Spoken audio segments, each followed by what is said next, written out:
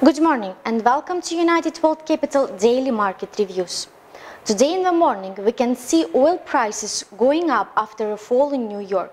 Light is traded now on the level of above $97 and increasing in price for 0.7%. Dow Jones we can see traded on a level of $110.30 per barrel. American trading session yesterday has finished in a different directions. Dow Jones in a small plus and the S&P and Nasdaq in a small minus. S&P has been losing symbolical 0.05% and has closed its trading session on a level of 1460. At the beginning of the trading sessions, indexes went down, mainly due to the fact that there were coming a lot of negative statistical data on the markets. Index has reached its level of 1450 and from this level repelled confidently because there were a lot of signals showing stops and the beginning of the new purchases. As to the Asian trading session, then they can see what the main indicators are traded in a green zone. And the winning sector for today is a high-tech sector.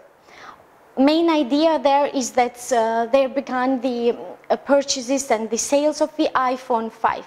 Investors have started to buy the shares of the companies which are producing software and the different parts for this device.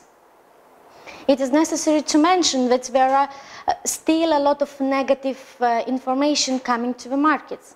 And mainly, first of all, it's all this negative data which we could see yesterday coming from the Asian region, Europe and the United States. Also, the International Monetary Fund has reported yesterday that they might decrease the forecast for the growth of the world economy.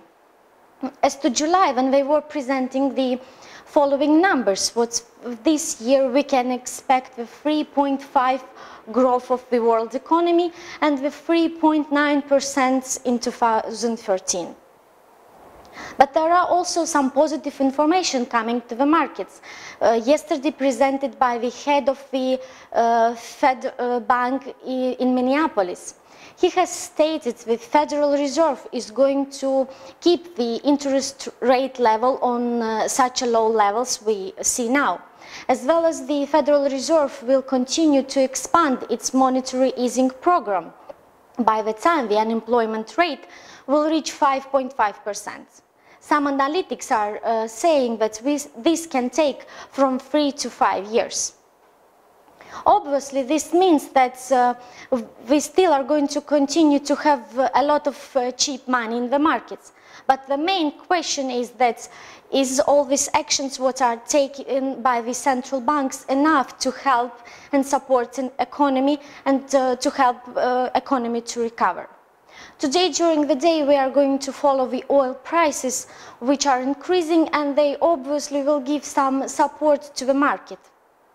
But later during the day, taking into consideration Friday's factor, some small corrections are expected. I wish you a very good end of the trading week. Thank you.